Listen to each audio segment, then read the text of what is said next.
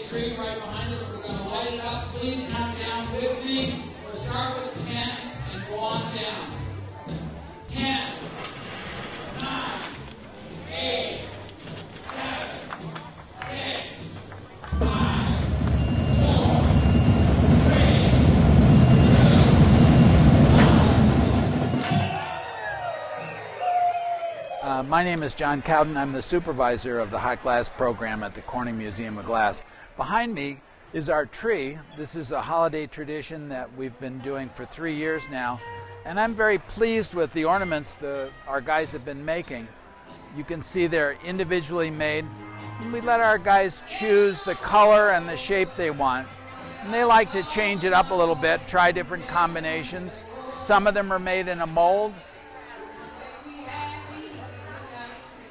And then some of them they like to play around with the colors, so they get swirls or different combinations of colors. And overall you get a very beautiful color behind me. A lot of people like to come up here and get their picture taken in front of the tree. So it's been a very good success.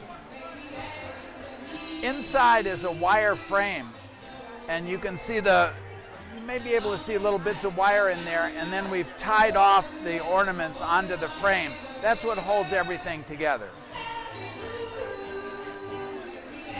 So we wanted to let you in behind the scenes at the Corning Museum of Glass. Thanks for joining us.